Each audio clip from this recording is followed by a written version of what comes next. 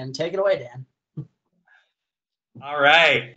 Howdy, everybody. I'm Daniel Roesler. I am the speaker for tonight, and my topic is, did I actually vote for my candidate? So a little bit of background on me. I am I wouldn't say highly involved, but moderately involved in several civic tech projects. First and foremost, I'm a member of the League of Women Voters, and I have experience putting. Oh, did I stop sharing? I think I stopped sharing. Lost the screen. Yeah, you know, it is what it is. The tech is always okay, I'm back. Okay.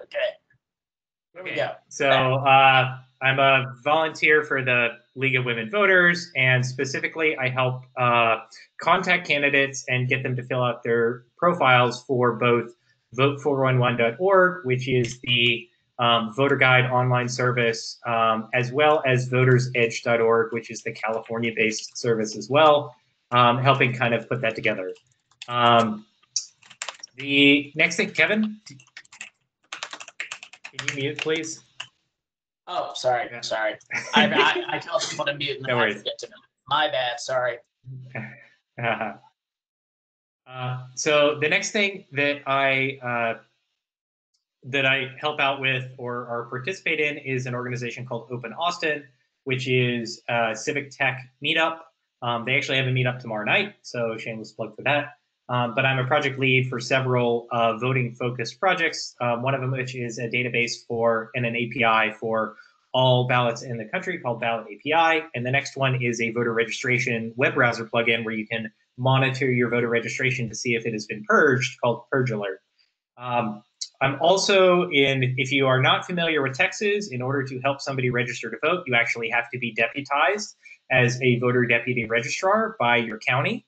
And so I have gone through that, thanks to the League of Women Voters, who really help people get through that. And then as far as the tech and cybersecurity side, I also have a fair number of cybersecurity side projects that are mainly focused on encryption for HTTPS and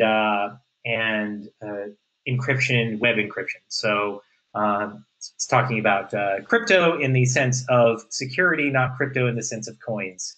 So anyway, so that's a little bit of my background. So I'm a huge nerd for voting and security and technology and civic stuff. And so I really, really love to dive into that, which is why I'm going to take you down the rabbit hole tonight of exactly how I verified my own vote on the new voting systems. So if you have been in Travis County or in Austin for many years, you will probably recognize these machines. These are the Hart E-Slate machines.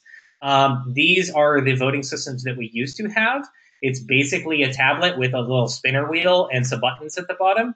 And your ballot would show up on it, and you would scroll around and select your selections, and then click or push the cast ballot button, and your vote would magically be cast. And so this is what is called a direct recording electronic voting system, which means that basically it's fully electronic. You vote on the machine, the vote gets stored on the machine itself, and there is no paper trail. It's just stored in memory, and then the votes are tabulated by just plugging the memory sticks into the central recorder. And so that is the system that we used to have. And that was the system that encouraged people to use. Obviously, obviously that has a lot of problems, meaning that there's no paper trail. And so when it came time to replace those systems, we ended up actually switching to what is called a hybrid system. And the system that we switched to is by a company called Election Systems and Software, I believe, ESNS. Their website's called S-Vote. Everybody calls them S-Vote. But they have a machine called the Express Vote, and that is what is called a hybrid machine. And the hybrid machine is basically a thing where you still input your votes electronically, which means that you still have a touch screen where you tap on it and you select your things, but it prints them out on a paper ballot. You insert a blank ballot, you make your selections, and then it will print out your selections on this paper ballot, and then you walk that printed out ballot over to a scanner, and you feed it in, and it goes into a safety bin that keeps the paper backups and then counts the votes off of the scanner. And so that's great because, hooray, we have a paper trail. Woo, paper trail, everybody celebrate. Yeah, so this is something that we have been wanting for a very, very long time in Texas, and a lot of the major cities in Texas are now moving to the hybrid systems. So I think Houston has a hybrid system. I'm not sure the other ones. I think Dallas and Tarrant County, Dallas and Fort Worth might. Austin definitely does now. San Antonio, I think, does as well. So some of the major places have been replacing their old DRE systems, the electronic only systems, with the hybrid systems. So that's great. Hooray, we have a paper trail. So let's take a look at what the actual ballot looks like. All right, so this is on the far left it's a long strip of paper, and you slide it in the machine, and then it prints out, and this is what the printout looks like. And the reason that, so it's a long strip of paper. And so if we zoom into the top of the paper, you'll see that there is a section up top for the ballot type, and then there's a section for the vote barcodes, and then there's a section for the vote human readable section, okay? But when I saw that, I was like, wait, what? Vote barcodes? What the hell are those things? Like, this is something that I totally did not expect to be on a printed out ballot that I was supposed to be reviewing. And so I'm like, I need to figure out what these are. And when I looked at the system and the way it worked, and when I reached out to the Travis County clerk and to the vendor, I realized that the barcodes are actually the thing that the scanner reads and not the human readable section. And so the scanner reads the barcodes and not the human readable section, and therefore the barcodes are your real votes. They're the things that actually get counted. And so if you actually want to verify who you voted for, you need to learn to read barcodes. And so that's when I started entering matrix territory, where I was, oh my God, I'm starting to have to read the code. And so what I'm about to do, I'm putting a warning in here because we are about to go down the rabbit hole into the barcodes. Okay? And so that's what this talk is about. And I'm going to take you on this journey of how I actually did this. Okay? So first off, what are barcodes? Barcodes look like this. We see them everywhere. And barcodes are basically nothing more than just binary, okay? A 1 is a dark line, a bar, and a 0 is a space. And you can subdivide up barcodes into segments, and the wider the bar is, the more 1s there are, and the wider the spaces are, the more 0s there are, okay? And so in here, you probably can't see it because the picture's probably fuzzy. I have taken a barcode and I have subdivided it up into the 1s and 0s, and I've strung all of those out on the bottom. And the second thing you need to know about barcodes, specifically these types of barcodes that are used in the election system, is that there are 11 bits to every character.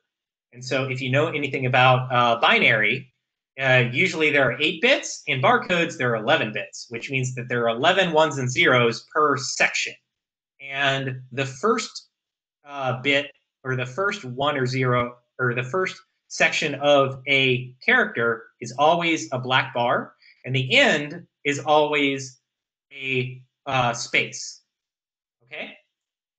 The exception to that is the end code, where it ends with 2 black bars, but that's not relevant. We don't have to worry about that. But that's generally the way that that barcodes are encoded. And so if you combine those 1s and 0s up, there is a start code, so some sort of signification of what you're encoding, and then there's characters, and then so in this case, this barcodes is a wiki, is what it spells out in characters, and then there's the checksum, and then there's the stop code.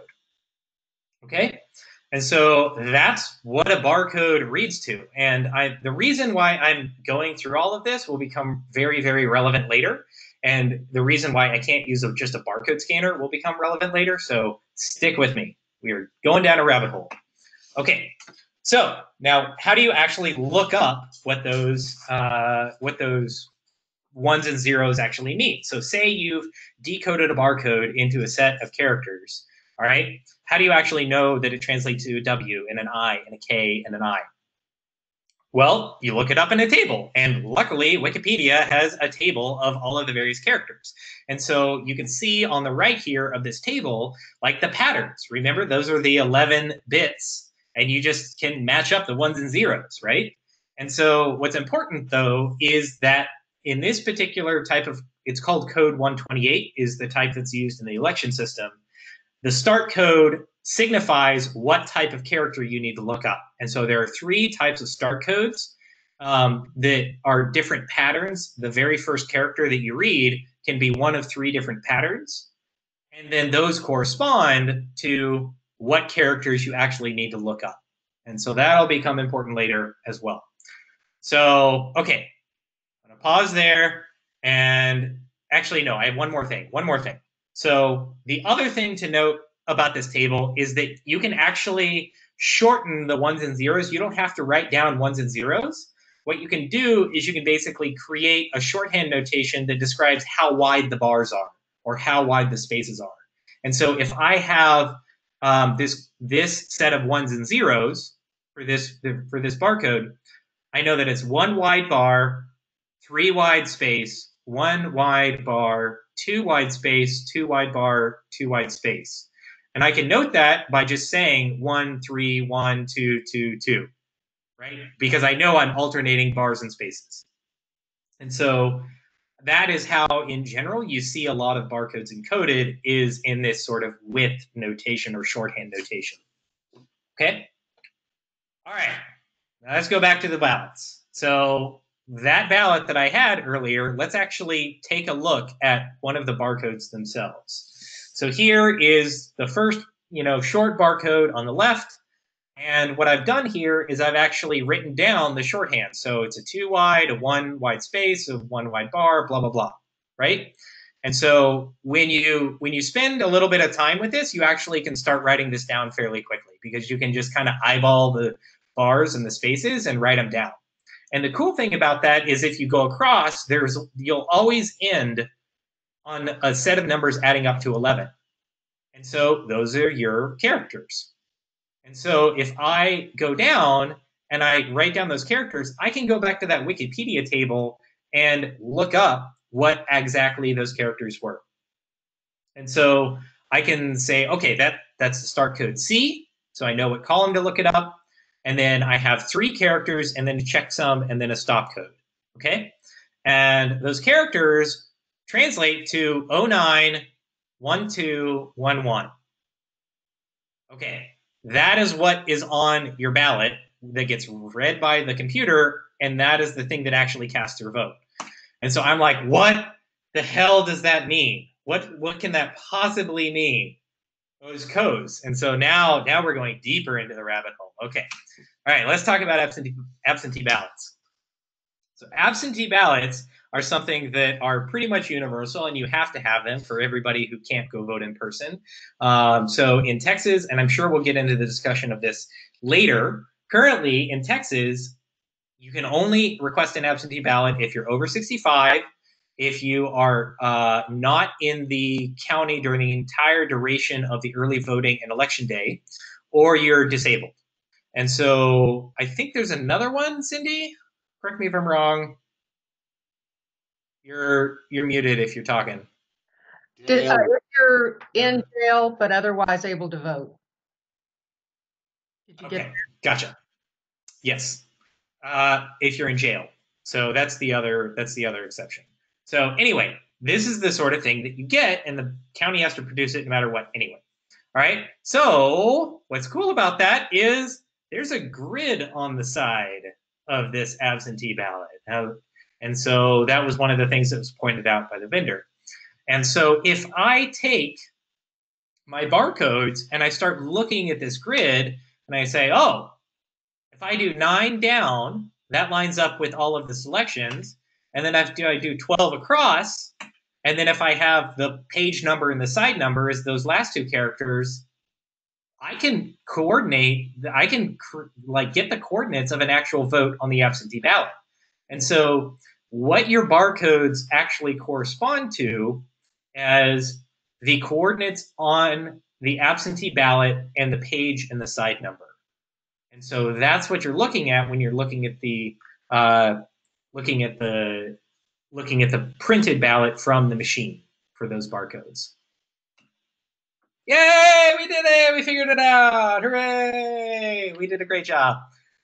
So we figured out what those barcodes mean. And one of the cool things that I have found about this barcode encoding structure is that you don't actually need a mapping table. All you have to have in order to reverse engineer your barcodes on your ballots whenever you need to do a recount or whenever you need to audit something, all you have to have is a copy of your absentee ballot or the absentee ballot for that precinct. So you don't necessarily need to keep some other piece of information around that maps encoding numbers to who the candidate or what candidates you voted for. It's an encoding system itself by using the coordinates of the absentee ballot. So I think that's pretty cool on how to do it. So to recap, the barcodes on your ballot are what gets counted by the scanner, not the human readable section. Okay, so when they tell you to look over your human readable section, like that's nice and all, but that's not what the scanner actually reads. And second, the barcode values correspond to the coordinates of that section of that selection on the absentee ballot. Okay. So how do I translate this into something that's actually useful? So now I have the knowledge. Now I understand what the hell's going on. There's an election coming up. How do I actually verify who I voted for? So the key thing is, and the reason why I went through how to like read a barcode to start, is that you're not allowed to bring any electronics into the polling location. You're supposed to turn your phone off. You're supposed to like silence all your stuff. I can't bring in a barcode scanner. I can't bring in my phone and have an app on it that can scan the barcodes. And so like I can't actually read the barcodes while I'm in the voting booth. But you can bring in paper and pencil. Like you can bring in, like that's why I love printing out the voter guide from the league whenever I go vote, is because I can actually like take that physical thing in with me and reference it when I'm voting to make sure that I've, chosen the right selections. And so my strategy, my election day strategy that I came up with was, first I'm going to bring a barcode scan cheat sheet and a pen. I'm going to vote on the machine to make my selections. I'm going to print out the filled out ballot. So now I have that print out filled out ballot. I'm going to verify that the human readable section is correct, right? That I made the correct selections in the human readable section. And then I'm going to copy down the barcodes using that shorthand notation. And then I'm going to walk to the scanner and scan the ballot to vote. And then I'm going to go home with the written down barcodes. I'm going to look up the absentee ballot for my precinct. I'm going to decode the barcodes into coordinates. And then I'm going to verify the coordinates actually match the correct selections on the absentee ballot. And then I'm going to give a talk about it to make it all worth it. So that is my election day plan. And so this is the actual cheat sheet that I took in with me to the primary, right? So I had the table that I showed you earlier for decoding the codes, which you obviously can't read, and then some notations just for reference on, say, Wikipedia as a barcode, that sort of thing. And then I wrote down one of the barcodes from my printed out ballot using that shorthand notation.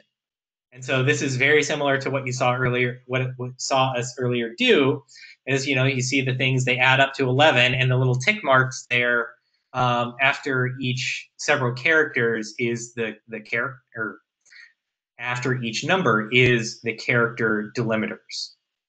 And so that translates into the start code C, position of 9, page 1, side 1, and then to checksum and the stop code. Okay? So that's what I copied down from the ballot box before I voted. And so now I have to figure out who that selection actually was on the absentee ballot. And so this is my precinct's absentee ballot, and you can just go to the Travis County website and download your sample ballot before the election, and you can get this this sort of absentee ballot. And so let's actually do the coordinates. So I had column 9, row 9, page 1, side 1. Okay, so obviously column 9 was the selection rows for all the bubbles, and then row 9 was Elizabeth Warren as a selection. So I actually manually verified that I voted for Elizabeth Warren from the scanned barcodes on the absentee ballot. And so, yes, I actually manually verified my vote. It's amazing.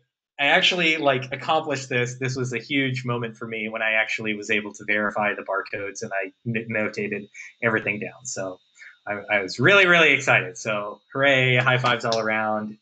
Okay, so not everybody can do this. This process really sucked. It was only somebody who would vote for Warren that would do this. So this is one of those things where where do we go from here? So where I think we can go from here is I think that it's possible. When you have the absentee ballot, in theory, you can write down the coordinates of all of the selections and generate barcodes based on those coordinates. And so in theory, you could create a booklet or some sort of a tool where you could print out a cheat sheet that would have all of the possible barcodes that you want on them. And so I think one of the next steps is to create an open source tool that allows you to generate a barcode reference that you can pre-print out and then take into the voting booth with you. So you don't have to learn the shorthand notation. You don't have to write anything down. You don't have to do anything like that. But it's like a good sanity or spot check to say, okay, I want to make sure that this selection that I have is, matches what I have on my little binder or printout. So that's where I think it can go from there. I think it's open to suggestions on it. I'm also open to anybody who wants to take this over. I don't know that I'm necessarily going to be the biggest thing because I have already proven to myself that it's possible. And so if anybody wants to take over the project, I'm also very curious to hear feedback on what we should name the damn thing. I don't really know what to name it. I think it should be kind of fun or clever or I don't know. I'm open to suggestions on that as well. So anyway, that's the journey I have had on going through from, hey, what are these things, to actually implementing something for election day, to actually verifying my vote. So I hope that you enjoyed that little story and enjoyed learning a little bit about barcodes. So yeah, Kevin, do you have any? I feel like the latest topic is all of the absentee ballot stuff and whether or not you can tick the disability box if you want to request an absentee ballot, and the fact that they just changed the voting dates and all that sort of stuff. I feel like that's much more of a topic at hand for discussion, but happy to answer questions on this process as well. I think everything's fair game, and I'll just say, well, yeah, bravo, Daniel. That was some wonderful nerd detective work on your part. That it was quite fascinating. Yes, and frankly, you would, as soon as you were like, oh, and the dotted lines on the absentee ballot actually encode a hidden message, I'm like, dang, you make me want to go all tinfoil here. There's hidden messages everywhere. Exactly. That was quite wonderful. Yeah, I guess so I'm finding myself curious, so I as a programmer totally get why the human readable part doesn't do anything, because writing the whole system to somehow read that is way more error prone than the nice simple elegance of the barcode. I guess I'm just trying to think so I get a lot of the rules around what you can and can't take into the voting booth for various things. I don't know, it seems, I'm just wondering, a way to, I really applaud this, verification that the machine got it right. I'm just trying to think, if there's some easier way to do it that wouldn't run afoul of like the laws around what you can and can't bring into the booth. I mean, and the open source tool you talk about would be a part of it, but at the same time, just like as you point out, I'm like, is there some way that we could have the ease of the human readable system with the design requirements of the barcodes? Because as you pointed out, like going to this effort for you to decode this was like Herculean. Yeah. No, it was definitely a project of passion, not a project of ease. That's for sure. So yeah, I might have given up halfway along the way. I'm glad you stuck with it. yeah.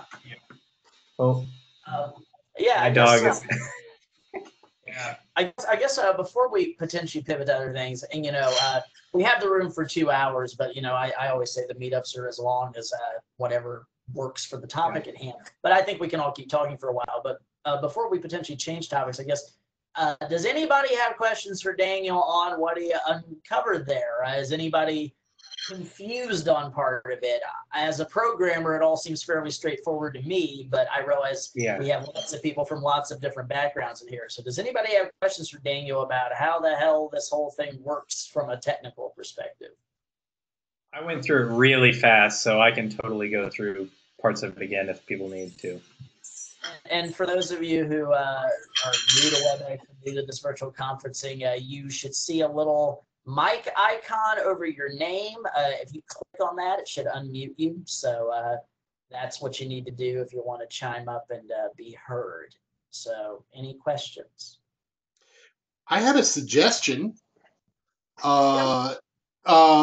In terms of making this information actually usable, if somebody who, let's say, had a connection to the League of Women Voters used this program to generate the reference codes in advance, they could put it in the back page of the League guide. And that way you could not only take that to the ballot box and use it to remind you who you should vote for, but also to confirm your vote after you were. Yes, so that's actually part of the, I have not written that software yet, and I'm definitely open to others writing it instead of me, now that I've kind of figured out how to do it. Go ahead. One issue with that is because of all the different precincts, each of those ballots for every precinct is, I'm going to use the word unique. And so that would be difficult to do because it's precinct specific and there's. Yeah, no. So. Yes. So well, I was thinking more of in the terms of like a Vote 411 or a software website where you'd be able to kind of like put in your precinct or look up your address and it would generate kind of on the fly, because it's not actually that much data. It's 3 characters per barcode. And so it's totally possible to be able to do that without causing too much stress on servers or anything like that. It's totally possible to generate barcodes on the fly. And so if you were able to just have like a database of the coordinates for each precinct ballot, yes, like the hardest part of that project would totally be creating the database in the first place, like creating the data set in the first place, not the actual generation of the barcodes for the pre-printouts. Well, there's an easy solution to that too. If this tool existed and was open source, you could encourage either county clerks to include it on the back of the ballot paper, or the voting machine company to actually print it out. But then that would imply that you're trusting them to print it correctly. Yeah. I think that the open source tool that's independent of the vendor is probably the way to go, or at least that's the way that I would kind of consider using it. I think crowdsourcing the inputting of the ballot things, like one of the major issues with this system or putting together a project like that is turnaround time, because the actual sample ballots that I show somewhere. So the actual sample ballot itself is not made available until like maybe 4 weeks before the election, just because it's still in the process of being hassled out for, you know, like lower level elections. There may be changes or something like that, or challenges. And so the final ballot that actually is referenced or encoded, you basically have, I think, how many counties or how many precincts are there in Travis County? Anybody know off the top of their head? 400 or 200 or? Well, I could get you the exact number if you'd let me go check some software here and I could come back. But I don't have it off the top of my head. It's multiple hundreds. And so, and I can tell you it's a lot. A district is a very small division of a precinct. There's a lot of them in a single precinct. Yes. So like there are multiple ballot styles per precinct for many precincts. And so, yeah. And so you can actually have more than the number of precincts in absentee ballot styles that you have to build a database for. And so you're talking about, like, for example, in this primary election, there were, I think, 4 pages of selections. And so, like, when you're talking about 40 races, including all the judge races that you have to vote for, that database gets pretty big as far as the coordinate system for it. And so I think that, yes, absolutely, that's totally a project that I want to do. I want to call it by a funny name to make the crowdsourcing less tedious, but I don't know how I wanted to present my findings and solicit help from others because I don't know that I'll be able to do this all myself.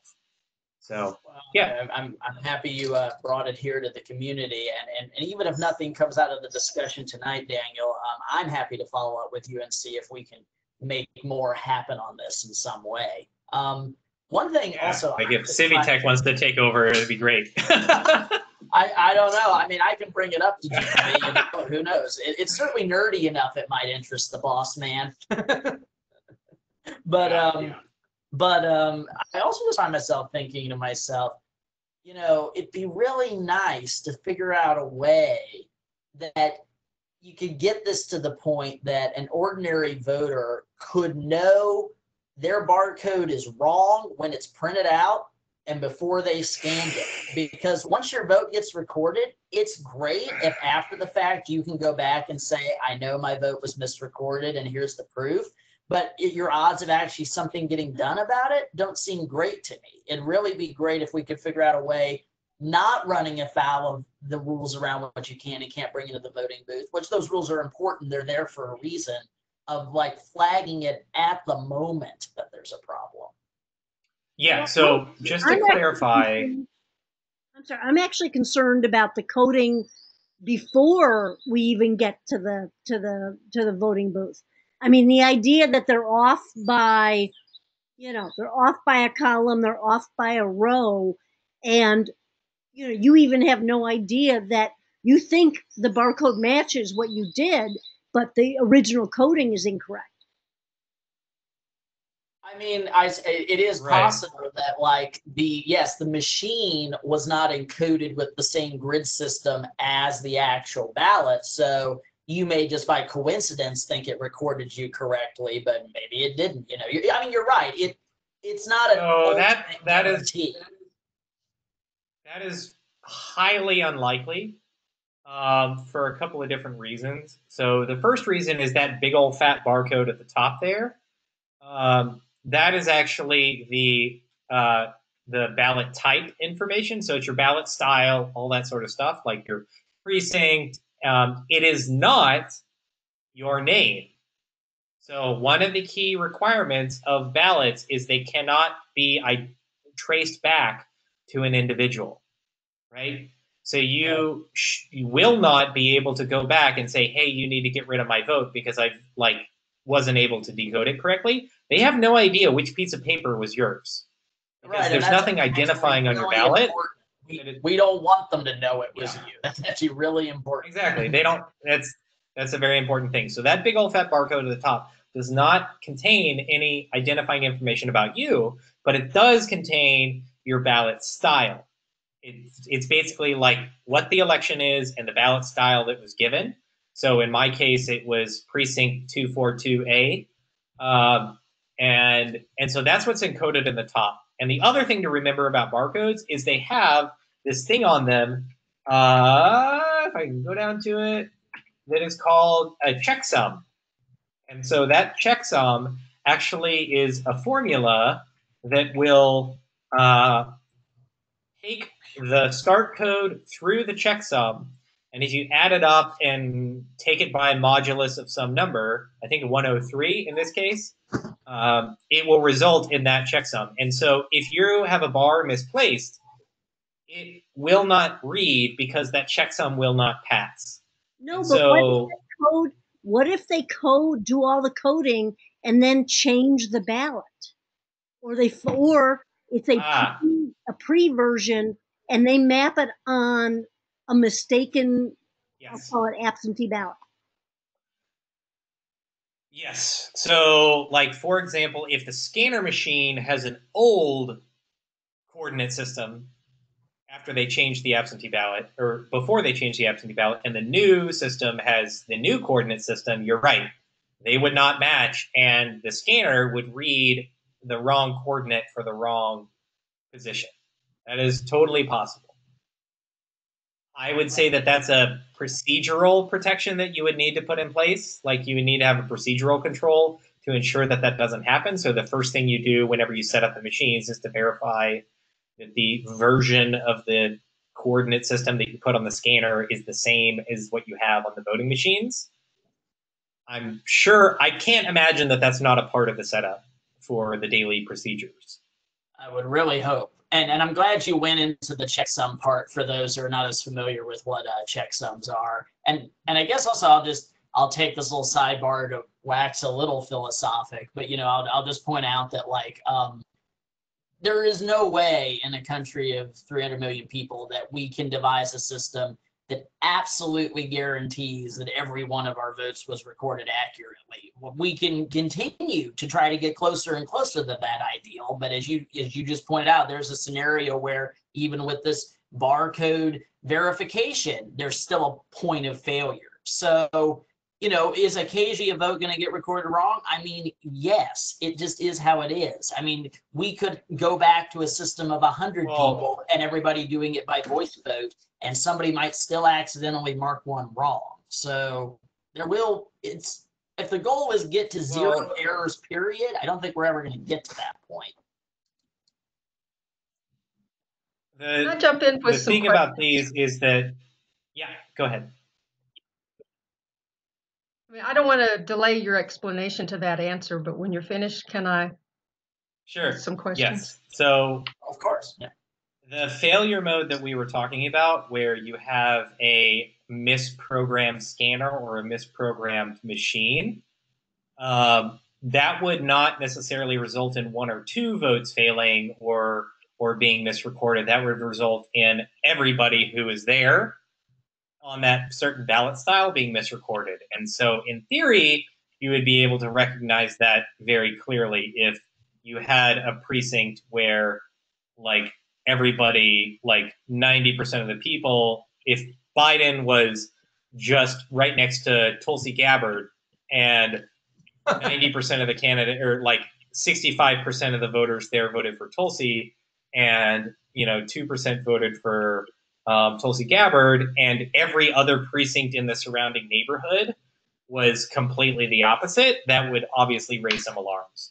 So the right. Failure mode that you're talking about would be pretty extreme and pretty easily recognizable. I don't know that there's a corrective action that you could actually take. That's what we saw in Florida in 2000.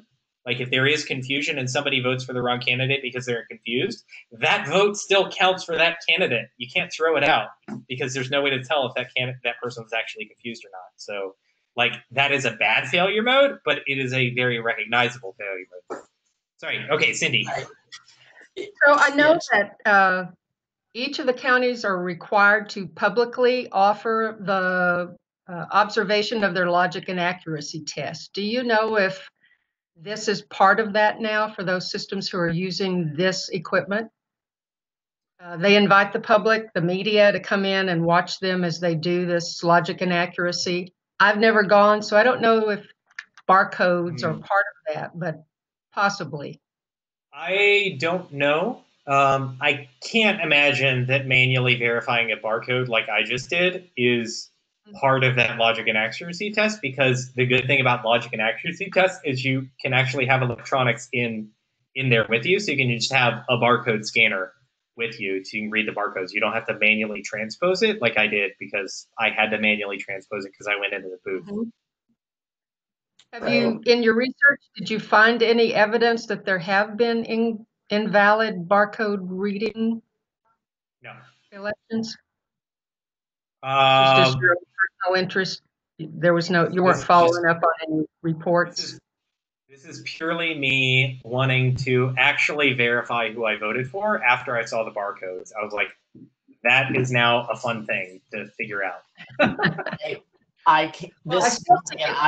I haven't heard any way, one way or the other, about inaccurate reading of barcodes. I can give you a little insight as somebody who, for a past job, who wrote code that interpreted a barcode through a computer driver. I can tell you, you absolutely can write bad code that does not read that barcode correctly. So it's certainly possible, but I don't know. I'm sure, but also speaking from that experience, there's probably extreme audit measures in place. So I would expect it would probably be caught pretty quickly. I mean, they were able to last for the purely electronic heart e-slates forever, so I don't know that I grant them that much. I may be biased by that. My team, there were extreme audit measures in place.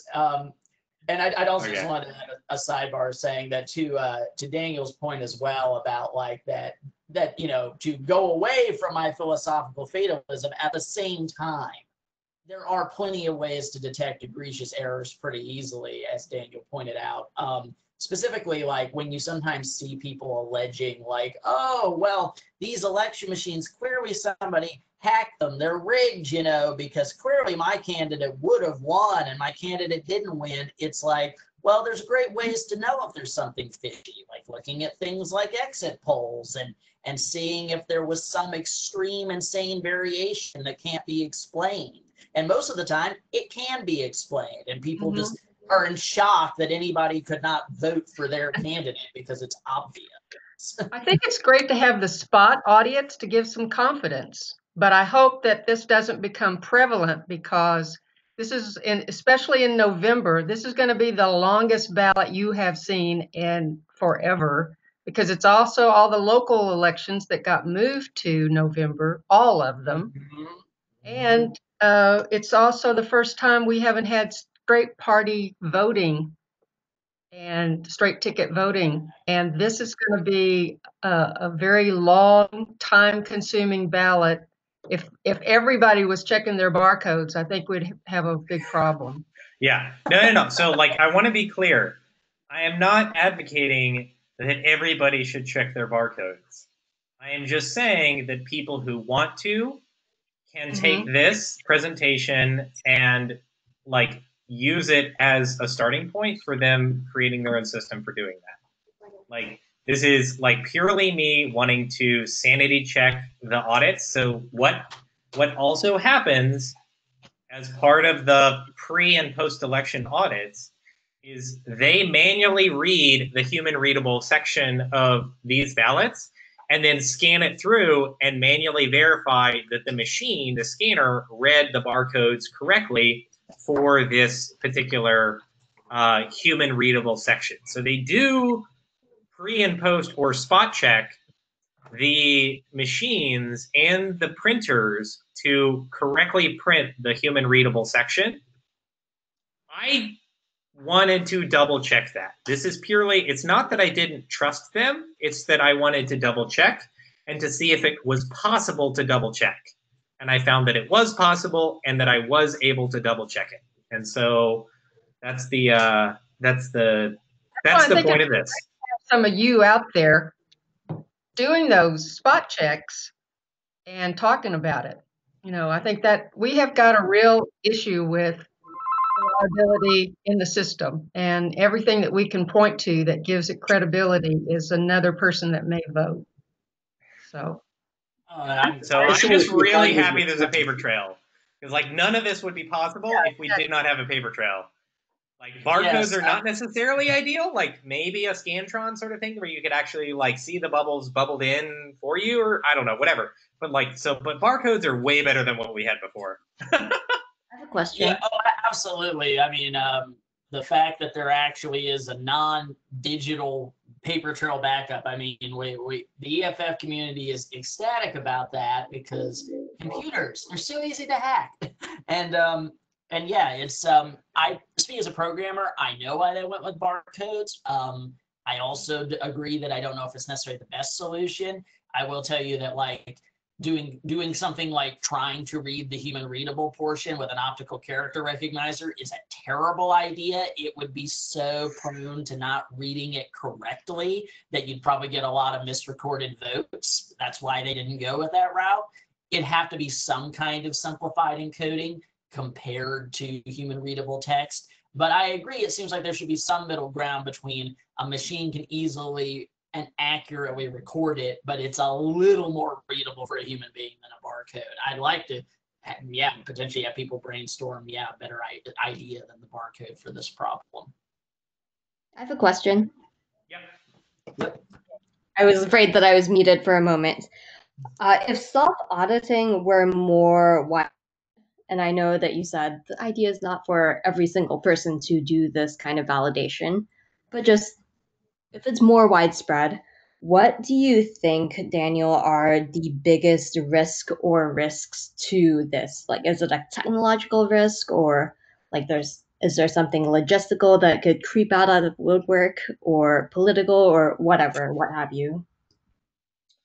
So you're saying if more people did this, what would the bad things be? Yeah. What do you think the bad things would be? Time, lag. Like we already saw in the primaries a huge amount of lag at or lines or backups at voting locations that didn't previously have long lines. And that's just because it was a new system and people didn't understand how to use it. Like you would have people like vote on the machine and print out the ballot and think that's a receipt and walk out. And you'd be like, oh, no, you got to go scan it in here. It's like a two-step thing now. And so like it's confusion, and I would say just the amount of time it took me. I definitely spent more time than I usually spend when I like wrote down my stuff. And so if a lot of people did that, it took me a lot of time to write that little scribbage thing down, the shorthand down, right? And so that's the downside, is it just would take a long time if a lot of people were doing this. I mean, maybe that's what you want. You want to denial of service attack your polling location, train a lot of people to do this, I guess. Thank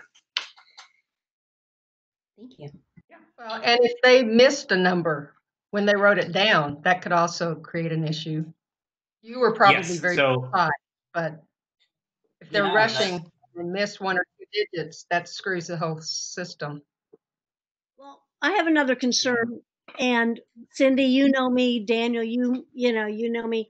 I'm not a conspiracy type of person, but if you watch the movie Man of the Year, it's really kind of funny because it's Robin Williams is a comedian who decides just for fun to run for president, and Laura Linney works for and is the quality control person for a voting equipment manufacturer.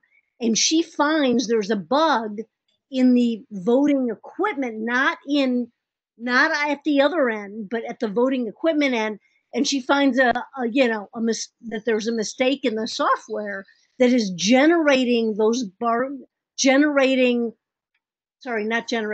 but it turns the coordinates into the barcode. And so anyway, it's kind of a very interesting movie to watch just to think about. Yeah. It's I think that anytime you start to introduce encoding or translating coordinates or anything like that, there is an element of risk. Barcodes are super fast to read, though. And so you can, if you need to do a recount, you can feed all of the ballots that you have into scanners and recount them really fast. And that's why I think the trade-off was made to use the barcodes instead of something else that may have been slower, like optical character recognition or something like that, because the scanners are super fast. Okay, so I do want to throw in a couple of tidbits that I learned along the way. The first tidbit is I learned that the scanners are double-sided. So you can scan your ballot upside down if you don't want the person standing beside it to see the human readable section. So you can just flip it over and scan it, and it'll still count. So that's cool. The next thing that I learned is that there are only three vendors who are certified to provide voting machines in Texas. That's fun. One of them's still debold. So that's a fun one. What else did I learn? I'm happy to talk about. I'm wondering if you learned. Go ahead. Yeah. So I know a lot of the older voting machines were very prone to somebody just opening up the panel and sticking a USB strip into the unlocked, completely open panel and hacking the OS of the machine. Are these new ones harder to do that with in your research? I have no idea. I did not look at the physical security. Yeah. I'm an election judge, okay?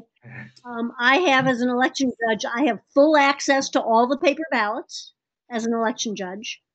Mm-hmm. And I also have full access to that memory stick, just so you know. There you go. I can tell that we have as always at the EFF-Austin meetup, so we have a very interesting audience with us tonight. Diverse knowledge. Yeah. Okay. So yeah, that's my talk. I had not planned on it going over an hour, so we can change topics, or we can call it a day, or I can go grab a beer or whatever. I mean, I guess no need to keep everybody here till 9.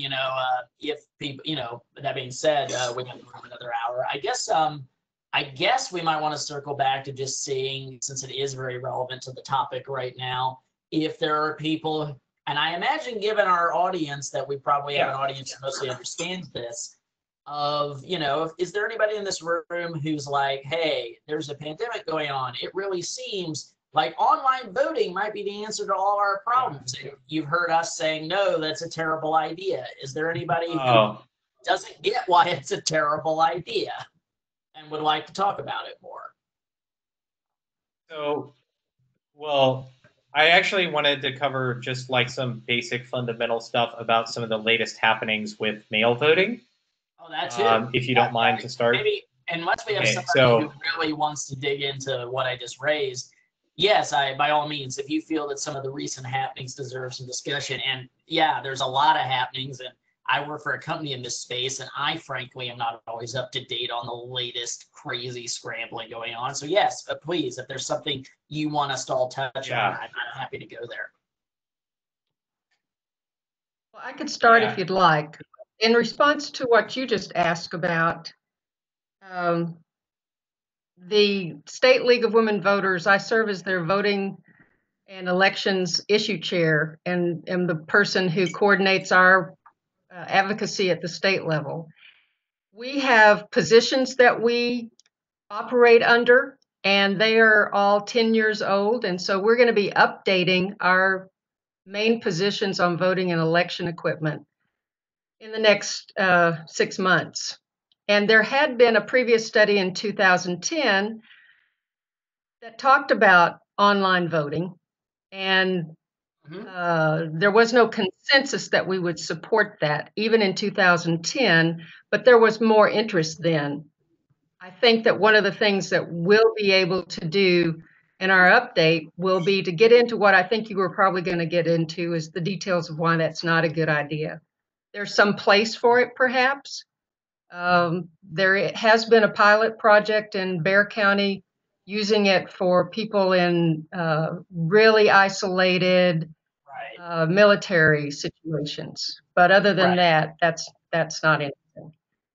Yeah. The vote by mail, pardon? Go ahead. Well, I actually had a thing on, before we go to vote by mail, I had a thing on the, a good analogy that I have found nowadays is that a lot of people are aware of the concept of, Zoom bombing or crashing into web meetings. And the reason why that's so possible is because anybody can access your meeting because it's on the internet. And so, like, somebody from another country can come in and bomb your meeting. And so online voting is the same concept where it's not localized to just your, like, Travis County or just your polling place or just your mail system. It can be accessed from anywhere in the world and try to bomb it that way. And so Zoom bombing it's like so prevalent because anybody can do it. Online voting is susceptible to the same sort of risk. Yeah, I think that's a great analogy. And I guess I'll add a little further for say, first, anybody who's really interested in the topic, there is a wonderful video by a YouTuber named Travis Scott, who's a UK technologist. He really gives one of the best rundowns in clear, easy to understand language I've ever heard of why online voting, as much as we might want it to work, is like almost technically impossible. And what I'll say is that, to answer the other common question you hear of people saying, well, I can bank online. Why can't I vote online? The key answer is central points of failure. There are billions and billions of banking transactions every day, and they're very peer-to-peer. They're between tons of different unrelated parties. Now, some of them do get hacked, tons of them every day, but there's not like a few key points you attack and you destabilize the entire financial system. There's far fewer points of attack in an election. So it actually becomes something that doing like an attack at scale becomes economically feasible. So that's the quick and dirty why you can bank online but not vote online. Basically, if somebody like claims, hey, I've solved online voting, and it'd be tempting to listen to somebody who says that in this current environment. I would love somebody to solve it. The key thing you need to be critical about asking about their solution is, has it removed the central point of failure problem? Has it somehow decentralized and peer-to-peered the recording of the votes in some way that it is now resistant to that problem? If the solution doesn't have an answer to that problem, it means they're probably selling you snake oil, unfortunately. Yeah, and to follow up on what you just said, the banks eat whatever they get stuck with. Your account may be hacked, but the benefit that they get by you banking online, saved cashiers, save all sorts of savings, certainly overwhelms the money that they lose when something like that happens. If we were to do that, the loss would be someone's votes lost, and we don't know how many. Exactly. There's no way to make up for it. Yeah, that's one of the key differences between things like financial transactions and voting is that you can undo a financial transaction, right? Maybe not if you're like on Bitcoin or something like that, but like if you get scammed and pay somebody on your credit card or whatever, like you can do a chargeback, or like there's ways of mitigating bad things happening. If like voting has to be anonymous, otherwise you could like force people to vote your way or pay people to vote or whatever. But like voting has to be anonymous, which means that the moment you get that ballot and you slide it into the scanner, that's your vote, and you cannot undo that. There is no undo in voting. And so you can't, if you fail in some online thing and a whole bunch of people cast ballots when they're not supposed to, or a whole bunch of people like hack in and change people's votes or whatever, like there's no way of being able to undo that. And so you have to get it perfect, or you have to get it right, as close to right as possible. And that's extremely hard to do in a digital only space. Yeah, and that applies even to your absentee ballot. Your ballot, when you fill it out, is placed in a sealed envelope inside the carrier envelope. And they don't open that up until they've already certified everything, and then it goes in anonymously, just like your regular vote would. That's the other thing I want to point out for these elections is that there are really two separate elections here being run by each county. One, that by mail ballot, which would not, the barcodes wouldn't be the same as the in-person ones, I don't think, because you do see the check marks in that. And that's going to be, we all think, a much bigger percentage of the vote than it has been. We hope. We hope it is. Well, I mean, yeah, that's, I guess, if you want to move to the topic of mail, I think that it would be good to just give an overview of the current status of being able to vote by mail in Texas. Yeah, Sure. I think we'd love that if you could give us a quick rundown of where that stands right now. And I guess, to sort of give like an EFF-Austin position on it, to everybody in the room, you shouldn't necessarily think of it that like EFF-Austin are like, oh, mail voting, greatest idea ever. It's more could be thought of as well, given everything going on, it is the least imperfect solution to all the problems we see going on right now. Because for the reasons just talked about, online voting is a total non-starter. So mail voting, it's the best solution I've heard, given the constraints of everything going on right now. But yes, what is the current state? By the attorneys, the League of Women Voters, and at both the state level and the Austin League, for the first time I've heard of ever, got involved with intervening in the Democratic Party lawsuit, calling for the Democratic Party lawsuit did not, even though the Attorney General keeps saying it, did not call for all mail voting. There's been some discussion about that in Congress, but here in Texas, we were calling for the opportunity for people to use online voting if they felt their health was at risk. And where we stand as of today, and it could change, but I don't think it's going to change now for at least before the July election, is that Travis County did not appeal the state district court ruling that said that anyone who felt their health was at risk. And the language in the election code says something like, and I don't have it in front of me because I didn't know I was going to talk about this. If you have an illness or a disability that going to the polls would put you at further risk or would damage your health, I believe is the actual word, you are able to do that. So what our attorneys advised yesterday was there, at least in Travis County, anyone can use the vote by mail and claim the disability, but do not write in anything extra. The form's not made to receive anything extra, and there's no need whatsoever to put COVID-19. If you have a physical condition and you personally decide that that's going to put you at further risk or your health at further risk, you decide that. And there's no investigatory system in place to challenge that anyway. We have an attorney general who's trying to be a bully and try to scare people, but the real truth is that's not the case. Harris County has already taken that position as well, and I believe Dallas County has too, and Bexar County was supposed to be doing that this week. So we were advised to suggest to people that they contact their county to find out each of those positions. Not the clearest, and we're hoping to get that cleared up, but that's where we are as of today.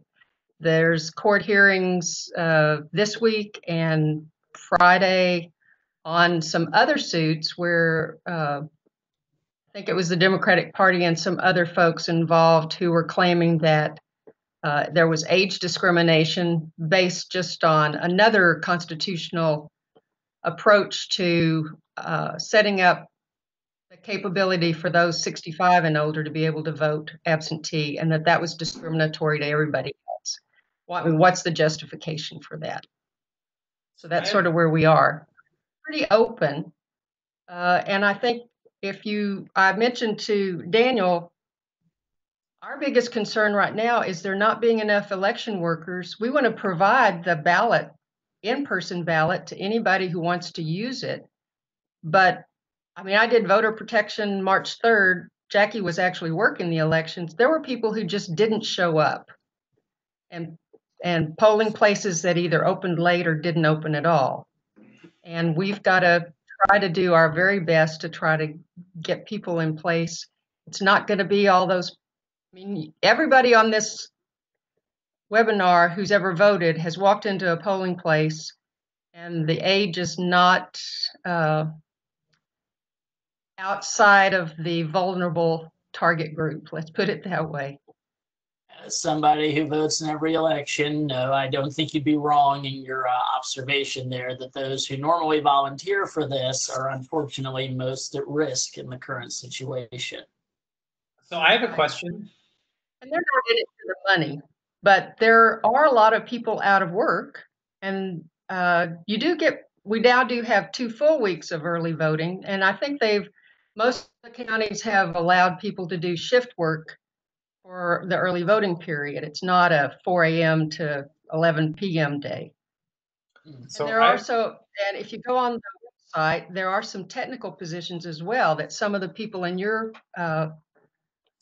membership may want to look into, 2 levels of technical assistance. And they don't pay a lot of money, but they pay probably rent money if someone doesn't have a job or any kind of contracts underway. Where's the info on the current tech positions you guys need filled? So do you have that handy? Yeah, let me bring it up right quick. I'm sharing my screen. Yes. Share that with Yes. Yeah, share me David, Daniel. Daniel. If I can send you some qualified tech people to help out, I'd be happy to. So let's take a look. Well, there's a whole application process online, and it describes the jobs and gives you the hourly. I think it's like $14 or $16 an hour for the tech folks. If you just Google Travis County Clerk, right, and go to the election section, there's a join the election team page, and that's where all of the postings are. Gotcha. There's a top list there. There's a ballot by mail clerk category, new Field truck support driver, technician, senior support technician. Yeah, exactly. So, Cindy, I actually have a question on the absentee ballot stuff. Sure. If I apply for an absentee ballot and it doesn't come in the mail, we actually saw this in Wisconsin, it doesn't come in the mail, can I still vote in person? Yes. You are supposed to call, that's a good question, because we're very concerned that they're going to be overwhelmed, not have enough people to help them fill. And there is an allowance for being able to call and verify that you haven't received it. Now, in other places that are set up around the country, there's a process that's similar to the way they track FedEx. They have a tracking system for when it leaves the county, when it gets to you, when you put it back in the mail, and when it's received, and when it's voted. But I don't know of anybody in Texas that has that system. There are also counties that have automated reading processes, a lot of reader machines, and there are counties who turnkey the entire vote by mail process. Talking with the legislative committee chair for the Texas election administrators, they in Williamson County turnkeyed I think the last 2 elections, and one that turned out okay, and the primary, he said it was sort of a shit show. Pardon my language. So there's not a lot of experience with that because it hasn't been a high percentage. I've done a really deep dive into vote by mail around the country, and there's some really good work out there if anyone's interested in finding out more about how all those systems work. Our state's just going to be very challenged to try to deal with the situation. So is there But it's probably a good idea how to do what you just said, posted on our website. Like a flow chart or something like that? If this happens, what do I do?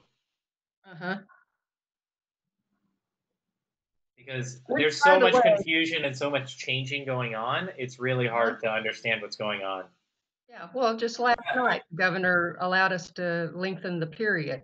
I will say the league has been very active in continuing to voice our request to the governor and to the Secretary of State. And last night's statement that he released and the changes to the early voting were some of those that we had requested. So that was good. We're happy to see that.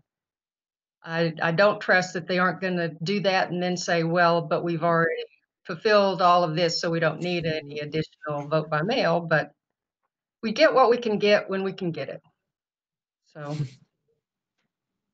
but that's a really good idea. I think that, our biggest problem is going to be communications too. I mean, while we're going to have a real issue in dealing with it, just having people know and understand the process who have never even thought about it. I mean, I'd never applied to vote by mail. I'd been able to do that for 3 years. So, and it was not on my radar screen to try to even consider turning our state into a mostly mail ballot state, because we have one of the most suppressive state leaderships in place around the country. So, Well, it's very. our concern was confidence. We need to establish the confidence in the process too, and not sow any kind of discomfort with the process.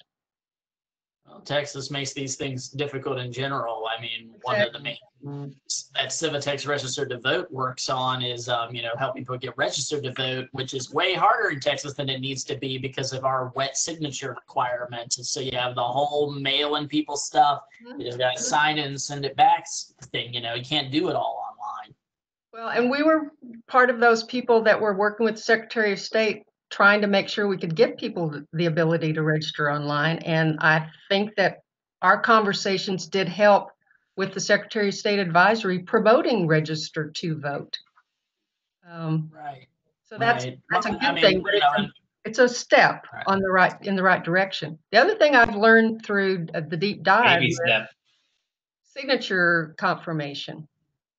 The state has these really intricate, arcane rules on checking the signature of the carrier envelope and your voter registration and all of this. And I find out in those states elsewhere that have online voter registration that electronic signature is compared to those signatures that come in on the ballots electronically. So you've got the whole process set up to verify from, whereas all we have is that wet signature that can change all the time. There's no reason it can't be done with digital signatures, because the digital signature is cryptographically signed to verify its authenticity. I mean, people sign legal documents fully legally, entirely digitally now. There's no reason it can't be done. It's a good thing. I'm just saying it's a good thing we should be doing anyway, but we've also found it has another benefit when everybody's questioning it. It has a real benefit in making sure that the absentee ballots are correct. Well, I will just say, continue to be fans of everything the league does. I utilize the voter guide quite frequently. It's especially helpful with those very cryptic candidates that it's hard to find anything out about. So really appreciate all the work you guys do. Well, I don't know if Jackie is still around, but that is 100% legwork on Jackie's side to get a hold of those candidates and get them to fill out their damn profiles. Like, it is 100% calling people up and cajoling them to give us statements about that stuff. It is not an automated process. It is a manual process. It's a lot of, like, we have had candidates who don't have emails, who don't have cell phones, who, like, we have to, like, physically get them to write down things and then, like, send it back to us. It's like, and I always, like, I'm like, why are you running for office if you are not willing to be contacted by people? Like, that's kind of the point, isn't it? Yeah, you'd think. I also like, there may a candidate like, I can like some of the things I've researched on them, but then if I look at the league guide and like, they conspicuously are blank on every question they were asked, like we couldn't get an answer out of this person, it's always kind of a red flag of like, every one of your opponents answered this. Why did you not answer? Yeah. And it's not because they just didn't get the message. Like, follow-ups are done, like we jump all over ourselves to try to get a hold of them. And so if it says Canada didn't respond, it's because they didn't respond, not because we couldn't get a hold of them. Right.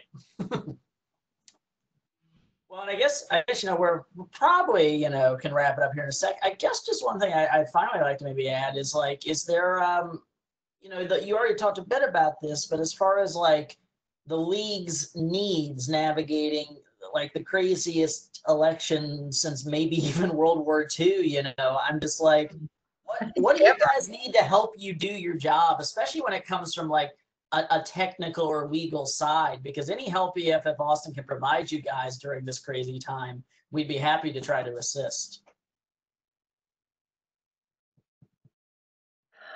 I think the biggest thing that you might be able to assist with is communications.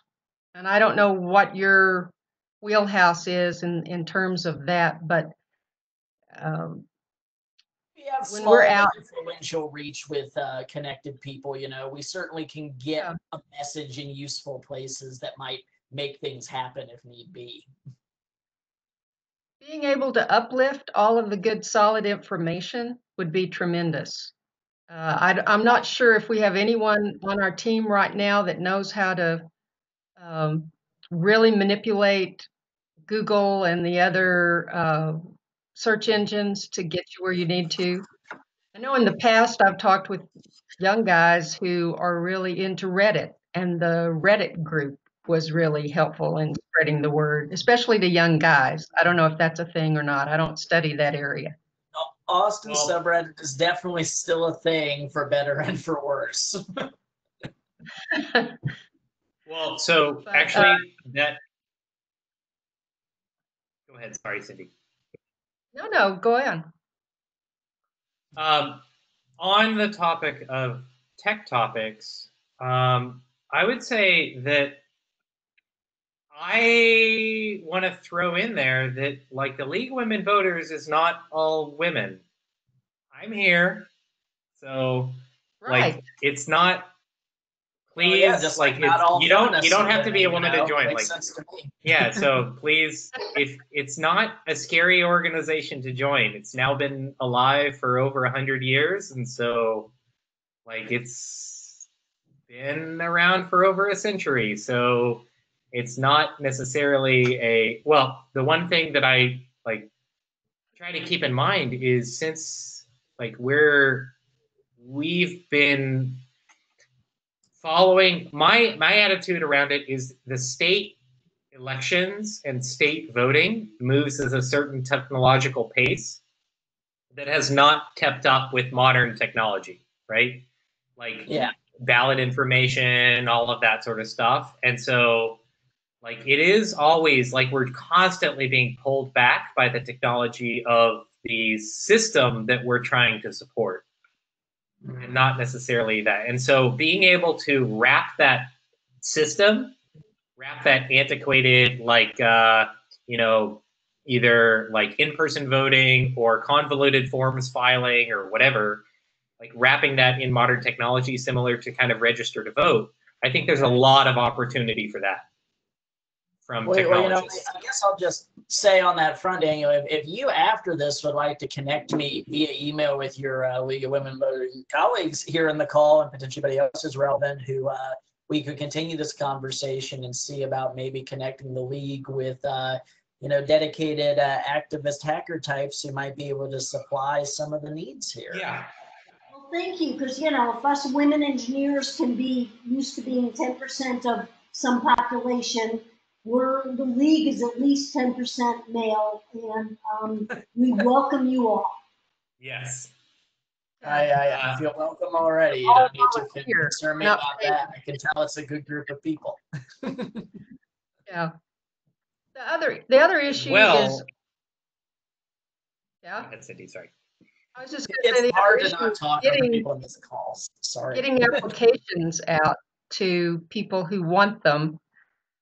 You know, now you've got Register to Vote for online voter registration, and we're pumping that out as often as we can, trying to promote that.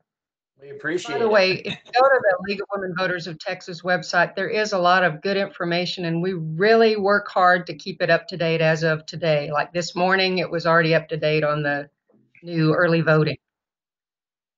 But we don't have any kind of automated way for people to get their ABBMs, the application for ballot by mail, because you have to request it. They send you the application. You have to find an envelope or a stamp. You send it back to them.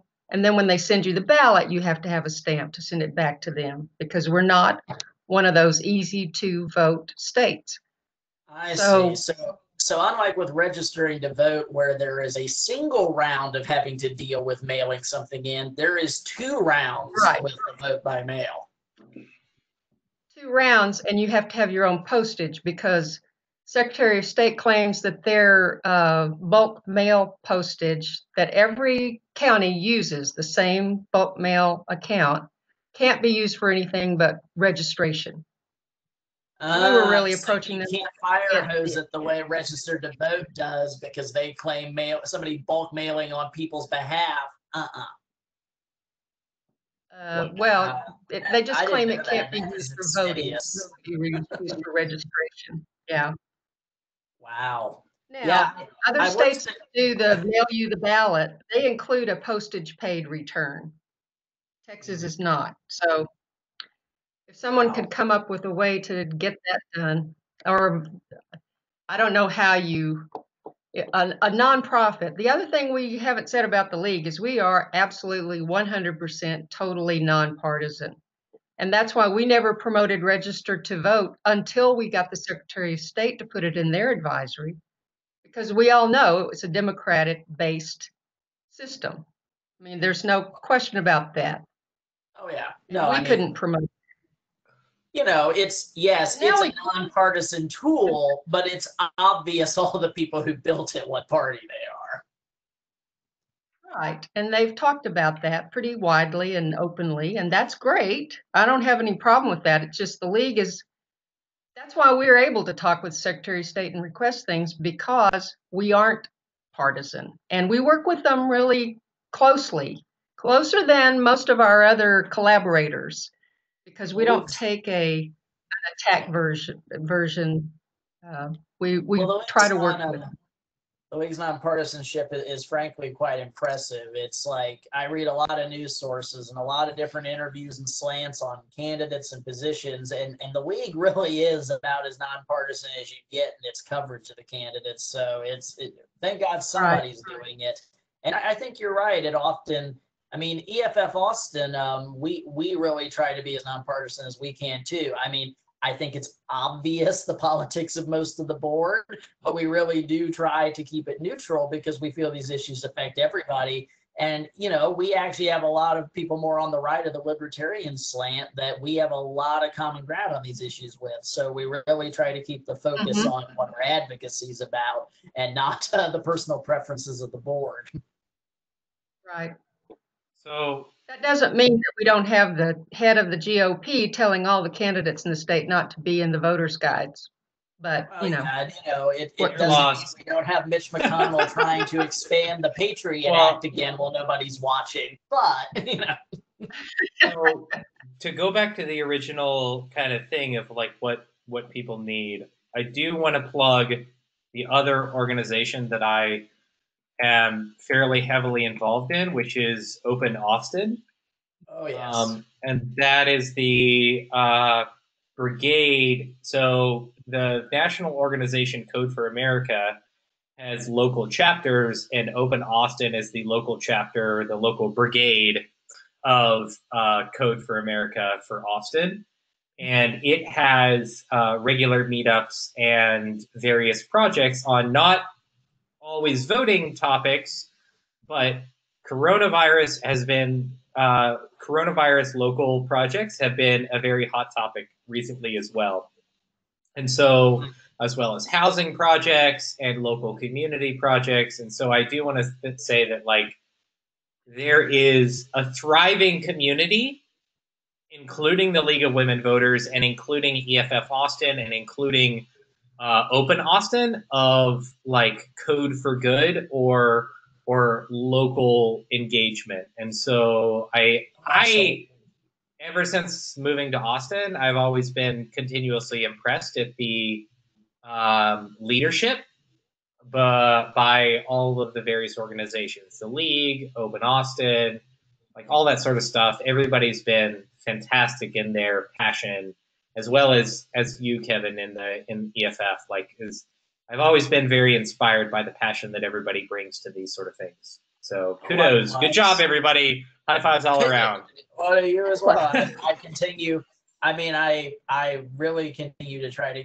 We're blessed by how many good orgs doing this work in this space are in town, and I really, one of my big efforts is try to make it where we all know each other exist and work more together, because I'm like, wow, maybe if we combined all our numbers, we might actually get some stuff done. You know, there's a lot of us actually.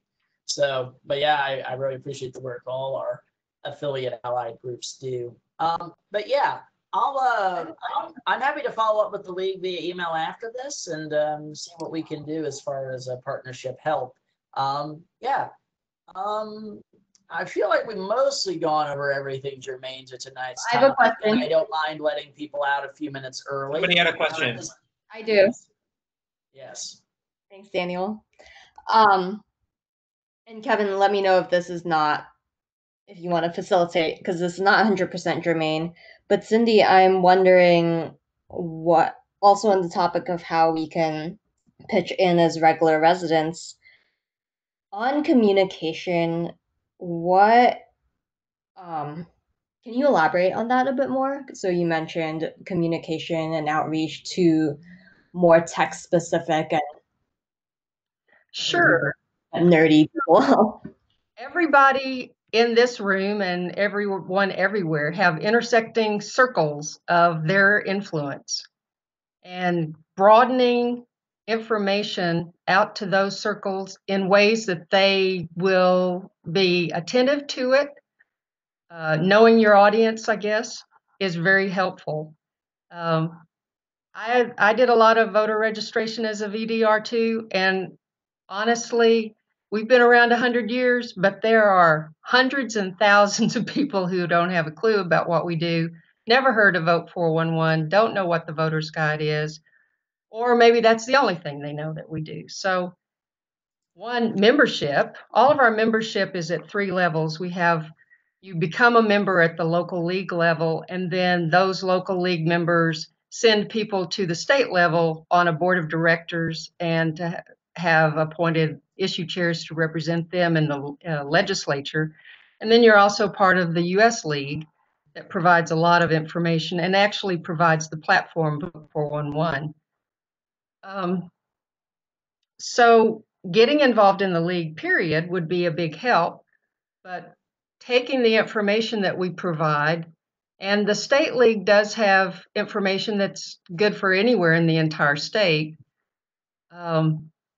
but they have a Instagram, a Facebook, an active Twitter feed, and any of those things that any of your organizations or any of you individually can help promote or uplift would be a big help, especially because information has been changing so rapidly this year. We had the same sort of situation when voter ID was implemented, because it was implemented, then it got changed, then it was in the courts, and then it got changed, and people were just very, very confused about what to take to the polls with them. Now it's just, where are the polls going to be? How do I get my information? And can I be safe and secure when I get there? One of the other things announced is this federal money is going to all go to the counties for using or for providing a safe environment too. You know, all the face masks and the shields and the disinfectant and that sort of thing. So I don't know if that gives you an idea, but like we have volunteers who've done little videos that are on the state league website. The local leagues really do all the local candidate work, and then the state league handles statewide electives, all those people that are elected by everyone in the state. Got it. And there are lots of different ways you can plug in. We'd love to have you as a member or as a volunteer. I mean, we're all volunteers, 100%.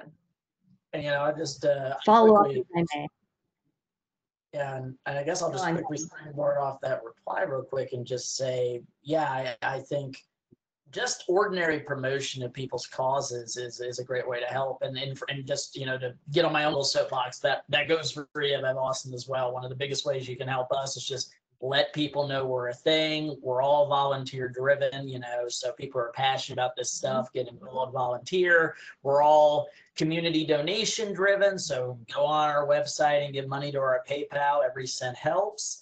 And just, let people know we're a thing, because, I mean, we've been around almost 30 years, and yet still the vast majority of Austin does not know we're a thing. Hell, the vast majority of the world does not know that EFF is a thing, even though probably after the ACLU, they're the most famous activist org in this space.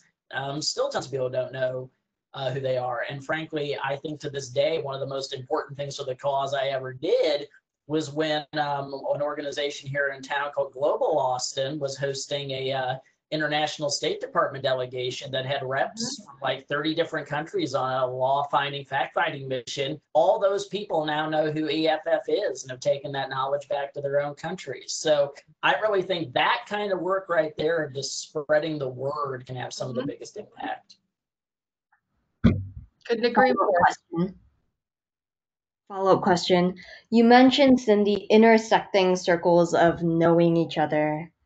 And I really love the idea of leveraging, it's ordinary people that know other ordinary people. But do you see a risk in, how do I phrase this? A risk in an echo chamber forming, and that we may, with all good intentions, accidentally leave those that we don't know, so perhaps less socially advantaged people or people of different social stratas, might we accidentally? Well, those we purposely try to reach out to. We've got relationships established with all of the major organizations and minor organizations that represent those people of color and people of lesser means. Those are sort of our target that we really have been trying to go after. And we're not doing just around voting. We're also trying to be good promoters of participation in the census as well. So we try to always combine messages there. That's where a lot of our volunteers have tried to, we had lots of big plans too that were put on hold because of the virus. Lots of us were involved in outreach for voting and for census at, say, all the foundation community residences, for instance. That was one I was involved in. A lot of volunteer work around the census with, I want to say, the YMCA and some other folks in town, United Way. So what we're trying to do is leverage everything we can in your particular bailiwick, and that's online. But we're, even at the local league, we're doing retro outreach as well. Years ago, before any of you were born, there was a thing called a telephone tree. And that's how people got information out to their members, by a small group of members taking 10 or 20 members to call and let them know about things. And so we've resurrected that telephone tree, and I've been calling, especially our older members, but there's some younger members on there as well, just letting them know we're thinking about them and reminding them, one, of our annual meeting that's coming up this weekend, but also about what's going on with voting and how the league's been involved in promoting vote by mail and just keeping them up to date. So yeah, it can be at all levels of communications for sure, whether it's developing a program that helps get more hits on the social media that we already have, or if it's giving phone calls to people that you just happen to know, or maybe you volunteered an organization. We know by statistical information that especially those folks who are getting assistance from some nonprofit tend to give more credence to what the people at the nonprofit tell them than to somebody like us. There's a whole organization called a national organization, Nonprofit Votes, and they've done a lot of good research on that topic. We also know what to say and what not to say. We never talk about voter fraud because we know from technical research that everybody does think that the elections may be rigged. It doesn't matter what category geographically or demographically they fit in. So we are always trying to do our best to establish confidence in the system and common ideals and understanding of what the democracy is and how it can be better if they're involved, how their lives can be better if they get involved. I could go on for 2 hours, so I think that's probably the end. Don't get me on my soapbox. I'll join you too. Well, thank you for that, both of you. We'd certainly welcome your involvement. Yeah. For full disclosure, I am the lead this nameless, faceless entity that's talking out of your screen right now, the lead organizer at OpenAustin, and I'm always trying to get our membership to think outside how we can use tech to harken back to like old school social or civic engagement, because tech is not the only solution.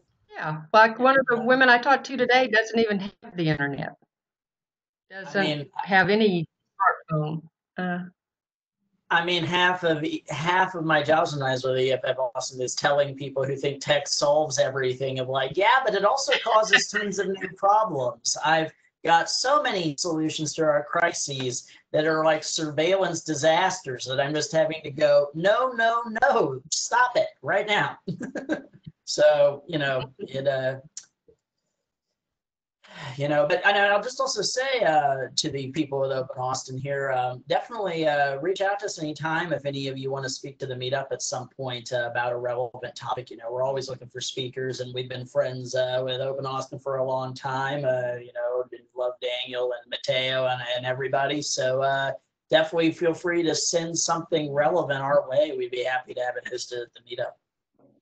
And if anybody wants to take over the project of creating the open source tool to generate the barcode reference cheat sheets that you can take into the election in November, let me know.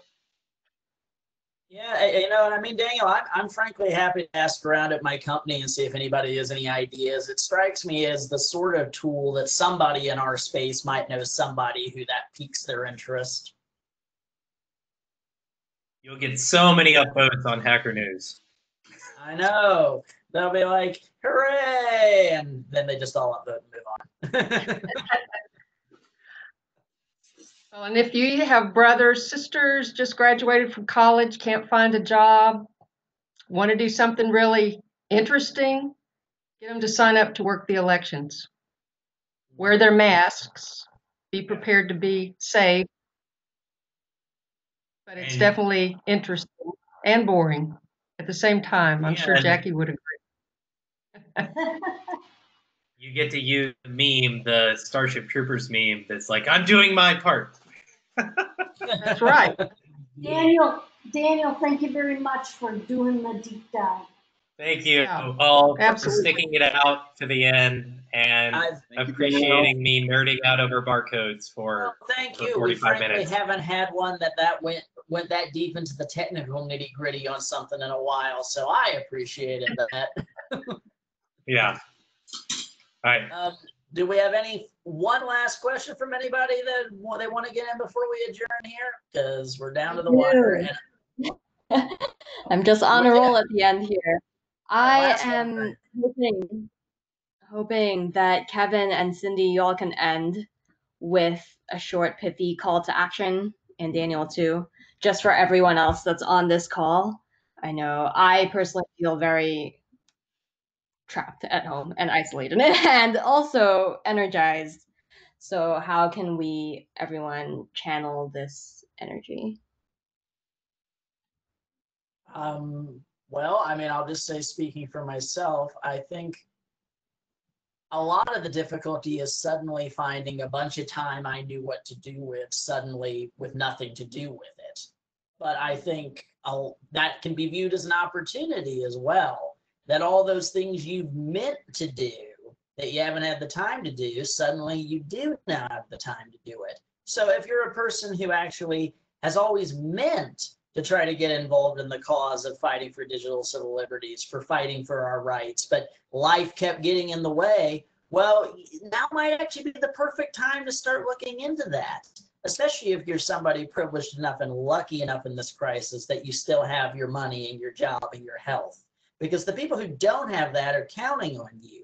Because I guarantee you, the people who want to take our rights away, they're not letting this crisis go to waste. They're working right now. I already alluded to it, but I'm not joking that literally as we speak, Mitch McConnell is rushing through a reauthorization and expansion of the Patriot Act right now as we speak that would make it explicitly legal for the FBI to spy on every American search history online. Like, it would just say, screw Fourth Amendment, it's legal. So it's even worse than the original act when we were finally about to sunset it here. He's using the distraction of this crisis, counting on that you're too beaten down and tired to not care. And so, I mean, really, if we want to go back to a world, ideally we want this crisis to end so we can go back to a world that is positive and one we love, where technology serves human beings and not the other way around. But we have to be vigilant during this crisis, or we maybe went through all this for what? We lost the things that really mattered. And what really matters ultimately at the end of the day is people. All things are transitory, but at the end of the day, the things we really care about and want to preserve are our relationships with each other. And I always have passionately believed that that's what technology is to do, to help us serve people and serve those relationships, not the other way around. So I can't think of a better time to continue to fight for the reason that we're all alive. Was that inspiring and cheesy enough for everyone? Cindy, you're on mute. Cindy, you're on mute. It's hard to tell with this thing. I think I started with my elevator speech at the end, my last statement, and that is, look at every opportunity you have to share this good information. I get a lot, just like Kevin had just been talking about, a lot of purpose in my life by feeling like I'm making a difference.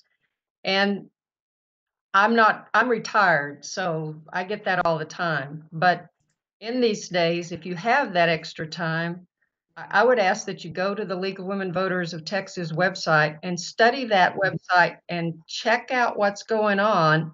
We're always open to questions and suggestions, just like Daniel suggested, what do I do if I don't get my ballot in time? We need to come up with the answers. We need to think about what the questions are people are going to ask. And all of you could be very helpful with that. But if you're doing, for instance, happy hour in a Zoom or whatever your socialization is that's substituting for in person, think about how you can work in some fun activity. I talked with someone the other day who's doing postcards right now to remind all of her friends and neighbors to go and vote. There's all sorts of things that you know what you can do that I can't predict. You know how you socialize and you know what your skills are. So if you're really great at putting together what's the little short film that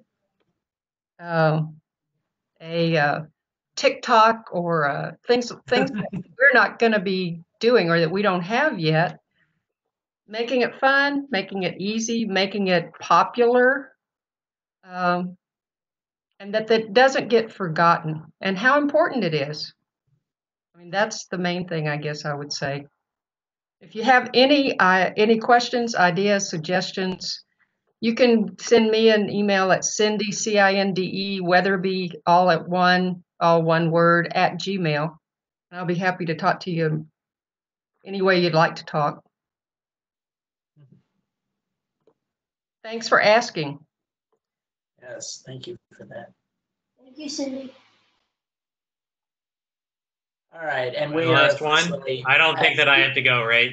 I already did my 45 minutes on. Yeah, Daniel. Yeah, Actually. I think you've already inspired plenty, and we've got Okay. we did it! Yay! We did it. Well, thanks so much, Daniel. You're always welcome back anytime. Keep bringing us fun stuff like that.